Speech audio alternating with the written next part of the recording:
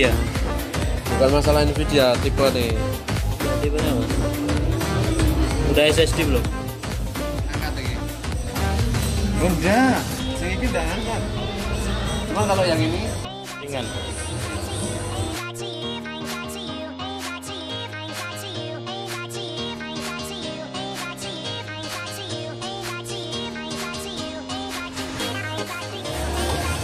nah, SSD 1 GB. Nah,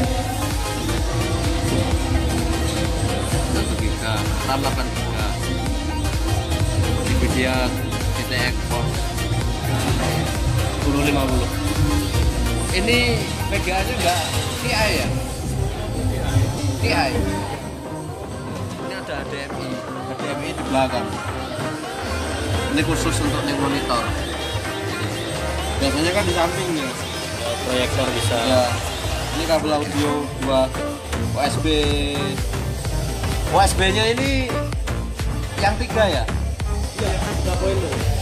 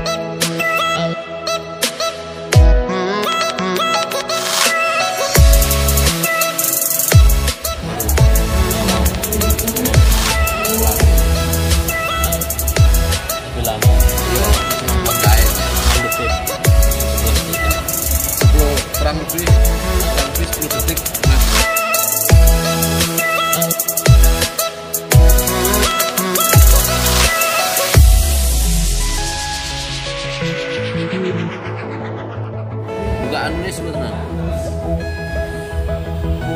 Mana yang mikir-mikir, Mas? Bungkus. Bungkus, maksudnya ngono loh. Ini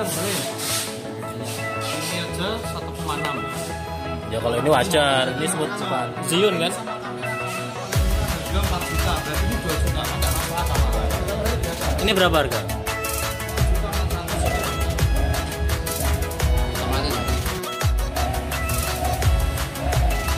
Ayo, order stabilizer, Gimbal. Bukan gimbal, ya jadinya bukan. Ini gimbal smartphone. Ya gimbal ini, gimbal itu stabilizer. Dan ini dua sama GoPro. Ini bukan GoPro. Ini enggak sama, ini enggak sama kameranya ya. Nah, ini Stabilizer only. yang Xiaomi, ini yang Xiaomi digital kamera Xiaomi. Lain. Terus sama order satu lagi itu mirrorless. Kita bukan fotografer lagi. Ya, tapi YouTuber gitu kan. Jadi memang benar-benar diraga sih. Ada mirrorless satu lagi masih diambilin. Sama ngambil laptop satu lagi. Nggak tahu totalnya yang berapa. Pokoknya kayak gitu aja. Nah, Konten.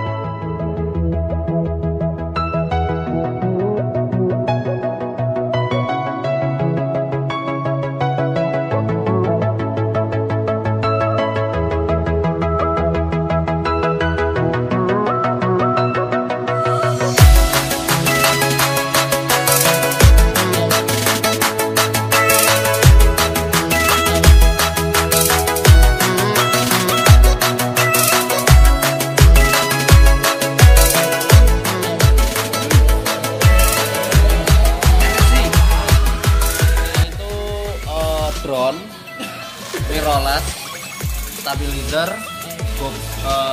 kamera action, GoPro, Itu drone ya? Ya, dikasih drone. Terus stabilizer itu yang di atas. Jalan Pak. Ya, udah. Gimbal.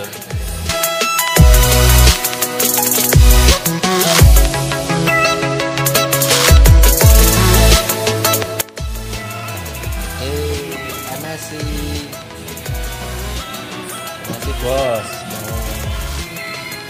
berapa nih Pak? Charger. Walah. Notebox.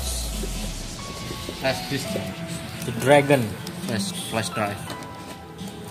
Ini tunggalnya. Loh, bisa beli dapat satu.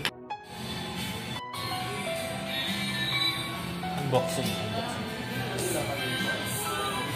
Messi bro. Messi. Boxing. Dragon. Kerja. Nah, biar golek duit goib. buat mengais dolar.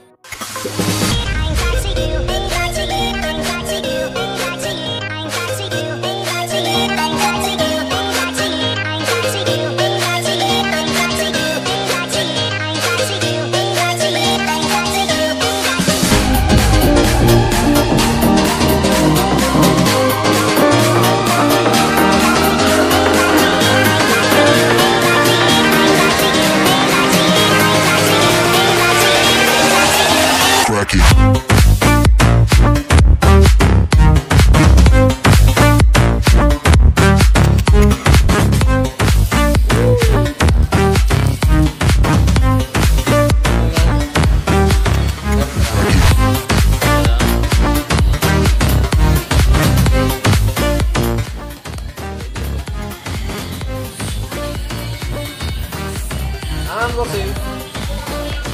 Acan Gold.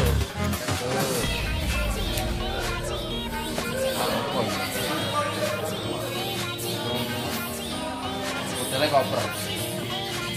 Ini koper. Siang. Ush.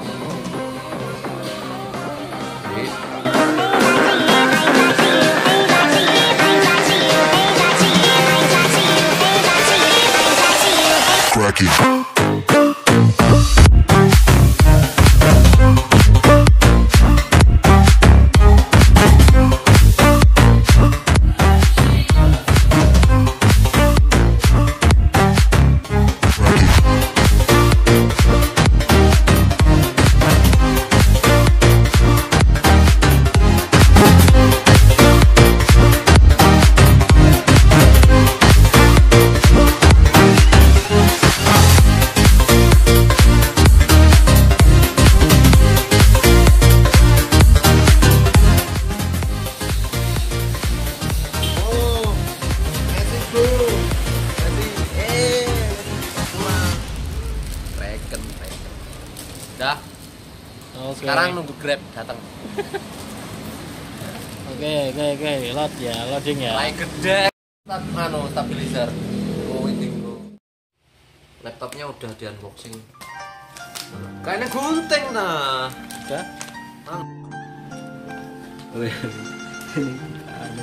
Ini oke.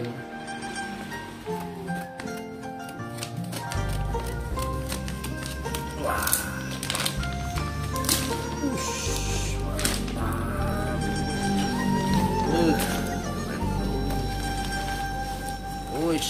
Wis sekali.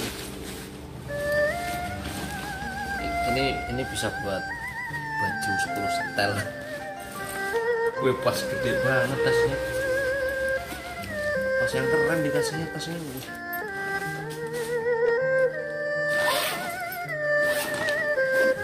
Berarti sama stabilizernya itu masuk itu.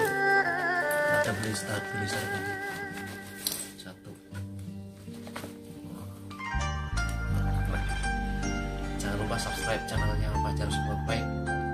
Dan kalau channel saya belum saya bangun sih, nanti masih persiapan, jadi jangan lupa subscribe ya.